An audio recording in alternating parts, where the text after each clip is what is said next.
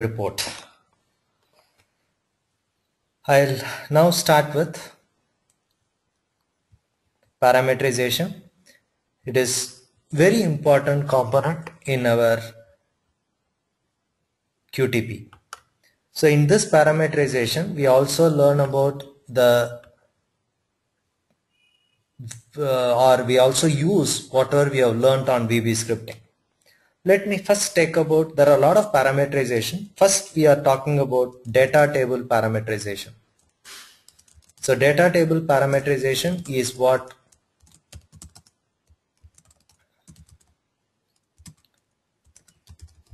we are going to start with.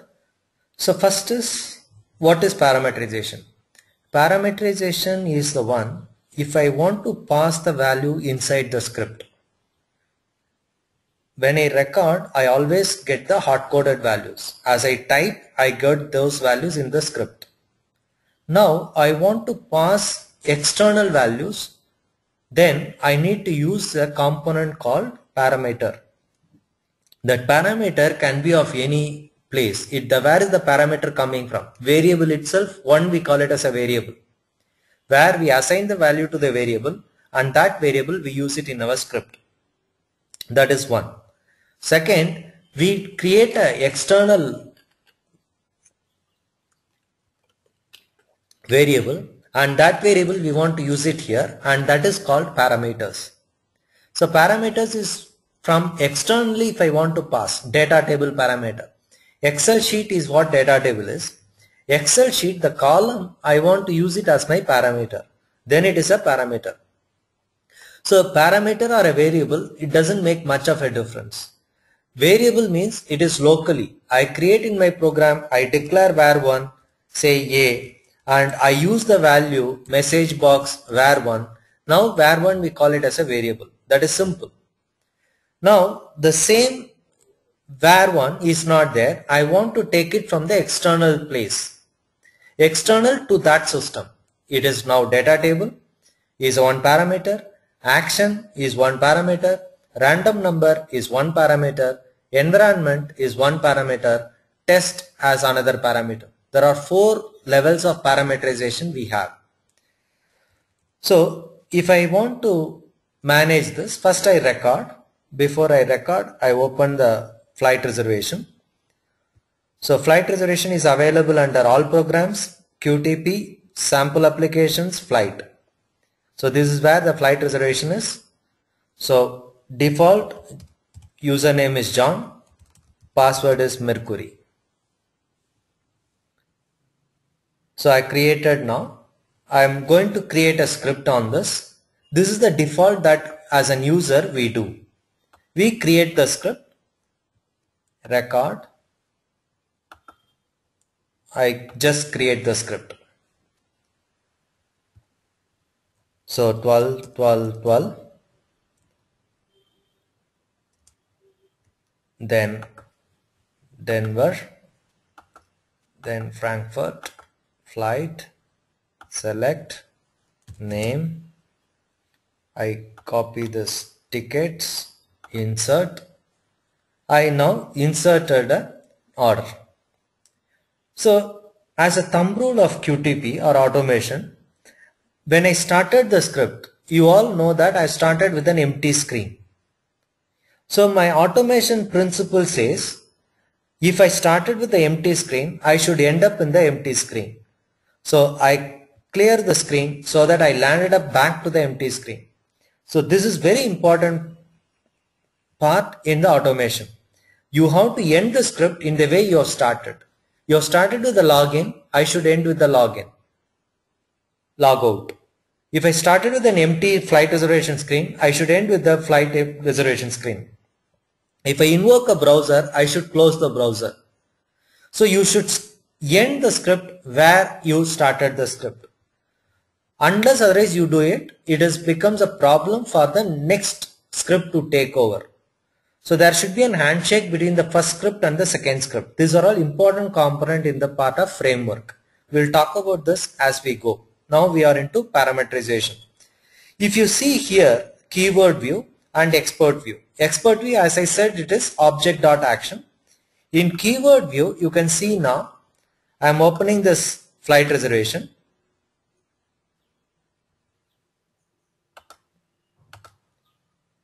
So I am opening this flight reservation. The first item is nothing but the objects. Second column is nothing but operation I performed on that object. Third is what the value I have passed on to that object. 12/12/2013, Denver, Frankfurt, name 0,1, 2. These are all the values I passed inside the object through the operation method. Right hand side documentation is a simple English, the steps that I have carried out. This is nothing but a test steps. Now the value that you see in the items column, this is the value that I want to like to change. And here we like to change using the parameter. So that parameter that we are going to see is a data table parameter first, then random number, then environment parameter. So in the expert view, I can parameterize in both the views, either keyword view or expert view. Both the views are same. If I change any place, automatically the other view also will have that change effective.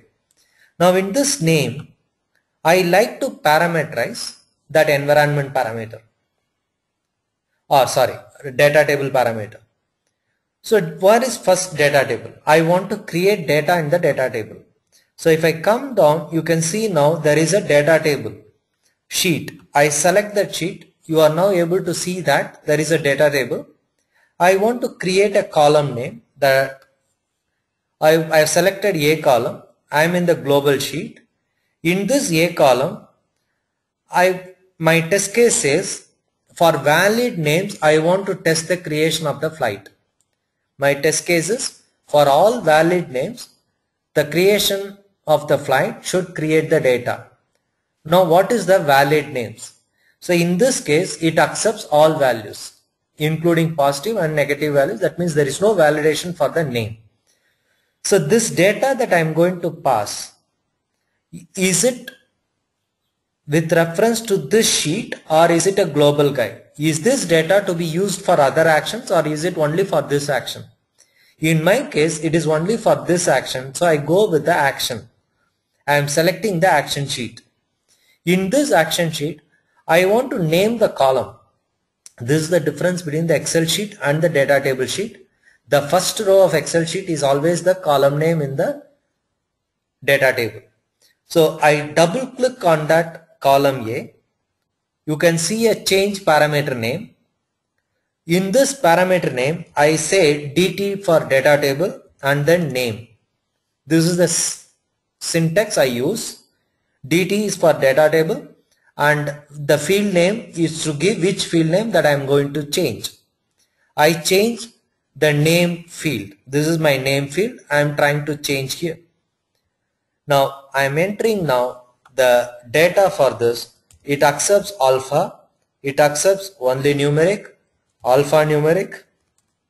alpha space alpha, special characters. I want to test for all this type of data. I want to test this name field. So test case is 1, execution is 5 times because for each execution I am changing the data set. This is one of the advantage of automation. Automation, you can maximize your data set. Now this name field, I want to map it to my data table name, DT underscore name. That mapping DT underscore name is called data table parameter. Now the name is hard coded value. This name I want to map it to DT name. How to do it? If I know the syntax, I can type the syntax in the expert view directly. In case we don't know the syntax, I can always go to the keyword view. I select the name. I go to the keyword view. I select the value that I want to parameterize and you can see there is a configure value button.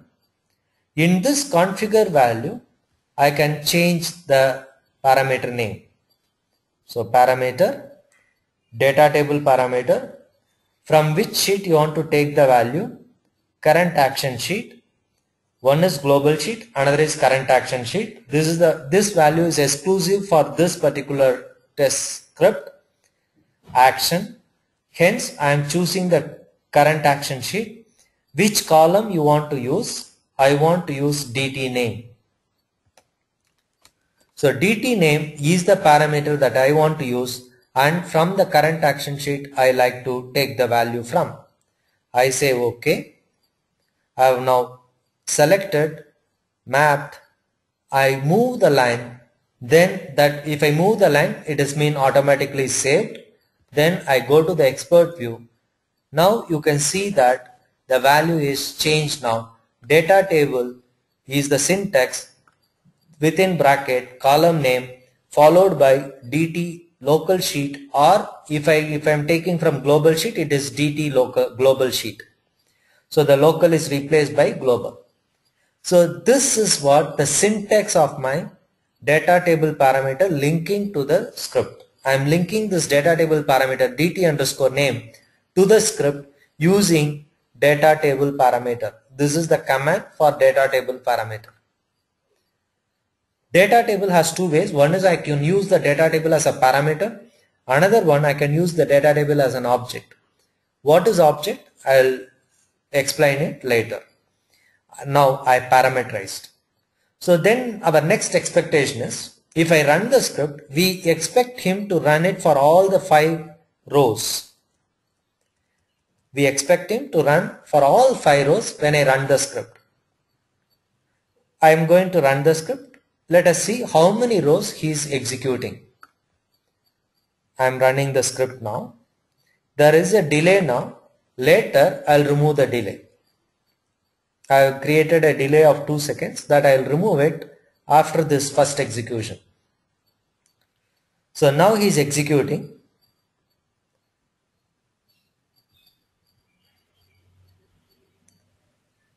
So now you can see the left hand side in the data table, you can see the control. The control or pointer is in the first row. After insertion, we expect him to continue the iteration for the second, third, etc. But unfortunately, he stopped the run. He has finished. So what is the understanding that we get is, somebody has to instruct QTP where that parameter or the settings for executing all the rows. I need to convey QTP how many rows you want to execute. But that setting is available under select the action, left hand side, test flow screen, select the action, right click. You can see now it is the property that we like to set. It is something related to run properties. So run properties is always defined as action call properties. In action call properties, this is what you have to remember. In QTP, where to set, how to set is very important. So now I want to set the runtime object property of an iteration. In an action iteration, I want him to select all rows from that action. Action call properties, run on all rows. Right? Now you can see there is a warning message. Usually we never read through the warning message. So when an action runs in iterations, it must end in the same condition in which it has started. This is what I was talking about in the beginning. So I say OK. Now I changed that to run on all rows. So by default the setting is run only iteration, one iteration only. I move that to run on all rows. I say OK. I now run the script. I run the script. I stop it now. I'll just change my seconds delay, otherwise it will be too delayed. I go to run option. I change it to say maybe a slight delay, maybe for 0.5 seconds. Just refreshing may not be appropriate, but you can feel that it is iterating all rows. That is what we want you to know. So now you can see that the action sheet, the pointer is what you need to now look into. There will be a slight difference in your refreshment. Pointer is what is important. Now you can see the pointer is moved to line number 2. So line number 2 is now taking the data and is iterating through. After this line number 2, the pointer moves to line number 3.